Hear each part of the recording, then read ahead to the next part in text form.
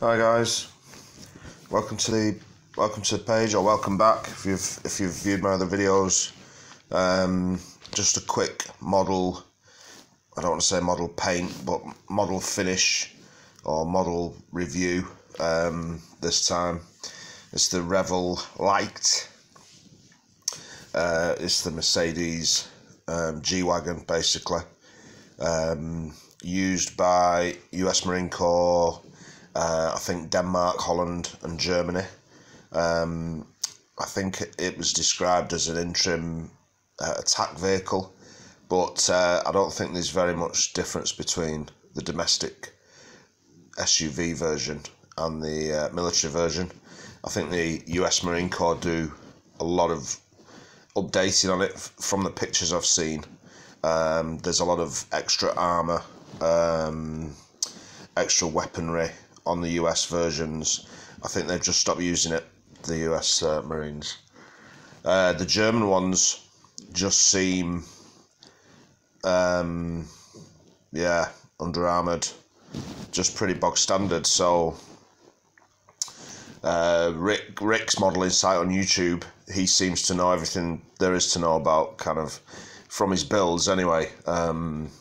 He does a lot of modern German armour and modern German vehicles. So I asked him about bull bars, and I was thinking about different things to kind of pimp the vehicle up, basically, to make it look a bit meatier.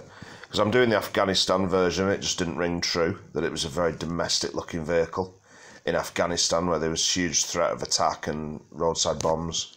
But yeah, from the research, it just appears that it's quite plain. The box art is true to it. It's just a plain vehicle. I bought this Revell kit after I'd done the Fuchs. If you want to go back, I did make a video of that. The Fuchs was a brilliant build, and I had this vision in my mind of doing 3 or 4 modern German army vehicles passing down a road in Afghanistan with some troops. I did for a minute think about doing a roadside bomb and destroying half of the Fuchs, but I'm not going to do that because I love that model too much. But yeah, I was only disappointed because this Jeep, this Mercedes, is it's going to look a little bit plain. So I bought some copper wire anyway. I can try and put some bull bars on it. So the build's more or less done when I've started the video, as usual.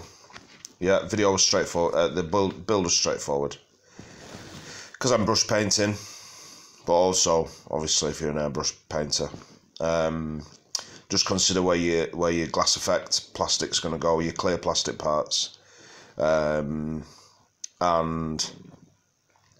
do some painting of the underside before the wheels are attached. I painted the actual wheel hubs before the tyres went on. You just got to do it in stages. When I used to build planes, I used to put the clear plastic parts on right at the end after everything else was finished. And with vehicles, obviously, when you're putting a roof on something, that's not always possible. But the vehicle went together. The vehicle went together pretty good. I was just disappointed that it's basically a domestic vehicle with camouflage.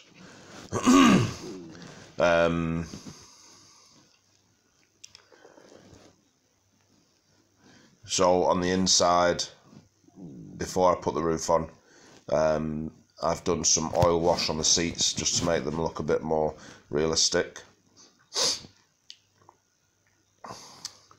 The clear glue that you use to stop the fogging on the clear parts, there's a specialist glue, guys. Don't use your normal contact adhesive, your normal contactor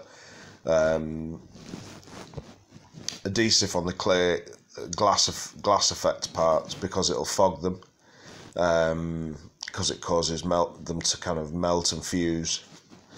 So there's a specialist adhesive for them kind of clear parts, and it's dried up because of the fact I stopped doing planes.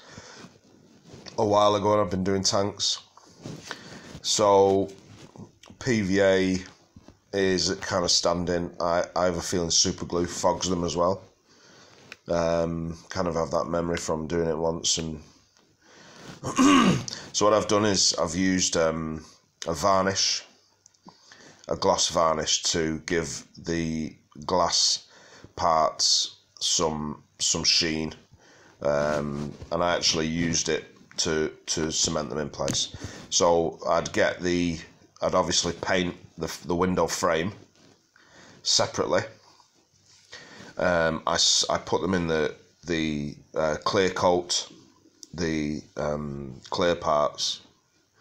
Then I sat them in the window frame while it's still wet, making sure there wasn't like an excess of varnish on them. And it seems to have worked. They've kind of cemented into the frame. Just using that. Maybe it'll dry and become brittle, and the windows will push in. Excuse me. But I don't handle my models very much once they're built, especially not if they're sitting on a diorama. So I'm not too worried about that, as long as it's fixed enough. So then when the model had come together and the parts were all painted in separate order, the roof had gone on. I did it in khaki grey all over because I wasn't going to do the camouflage. The Fuchs is camouflaged, and the Leopard 2 that is planned for the same diorama I'll do in the NATO camouflage. I wanted this to just mix it up a little bit and just be in the sand colour. Laser Creation World does a light in these sand colours, and I thought it looked really good. So that guy did a roof rack, which I don't know how a roof rack could go on a fabric roof. I know it exists, I just don't know whether the German military use it. Found the decals very thin, guys, just be aware of that. Very thin, very hard to place, very hard to move. They didn't rip, but just a slight bit of a tension. If you even looked at it, it creased up. Well, you can see I've done some dry brushing on it with a lighter colour, where I've added Iraqi sand to the khaki grey and gone over it. You can see on the roof there, I've just picked out the framework under the fabric, but on the rest of the vehicle, the metal parts, I'd give a good dose of the lighter colour, so the khaki grey only really was still showing in recesses and in worn parts. So yeah, the finished vehicle then is, you could say, is more is probably 2 parts Iraqi sand to 1 part khaki grey. And I left the fabric covering for the back as the khaki grey. So yeah, the decals were super soft and super thin. I did the version out of the guide of which was in Afghanistan. There was a camouflage version, and I just didn't do the camouflage. It's not entirely authentic. All the US Marine Corps versions of this vehicle, though, are in this dark sand kind of colour. Like I say, if you do this model and you want to pimp it up a bit more, if you can get some US Marine Corps decals, then leave the fabric roof off and get a kind of heavy machine gun. I think they had a heavy machine gun in the passenger's position in the front. I took the windscreen off, and I think they had one on a stand in the back as well. So there's a lot you could, if you wanted to modify this model to be the they don't call it the Leicht, obviously, in America. I think it's just called it an interim fighting attack vehicle. But if you wanted to do some something exciting with this model, you could do the American versions, and there's a lot more armament. Yeah, just look it up, guys. But the German ones, they just must be behind the lines, staff cars. Yeah.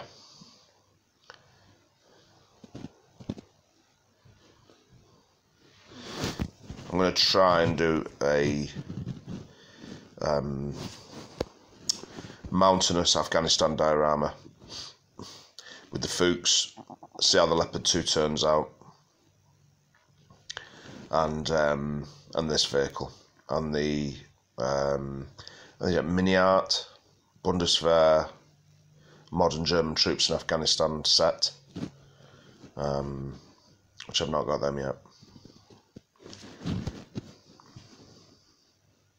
The Revell models are nice, they are nice.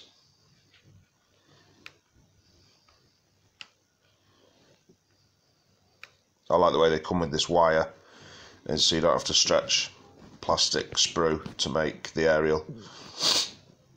The Revell models come with a piece of steel wire attached to the booklet, the guide, the construction booklet.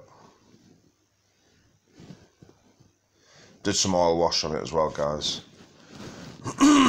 Yellow ochre, burnt sienna, a little bit of black, and also bought Vallejo's Mud and Dust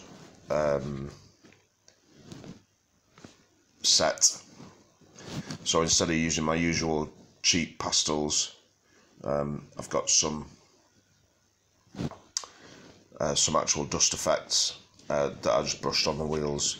It felt very similar to the pastels that I usually use, so I don't know if that's worth the expense, but it's done now. I also got them off Amazon.